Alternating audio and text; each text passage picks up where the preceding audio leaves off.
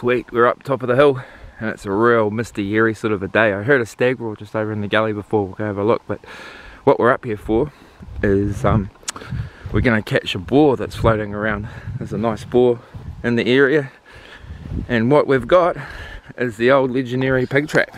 This is the trip catch. As the bar comes across, the trip catch will come off here when it's sprung. This is the wire that goes back, and Mr. Pig comes in through here because he smells the tasty Highland beef here,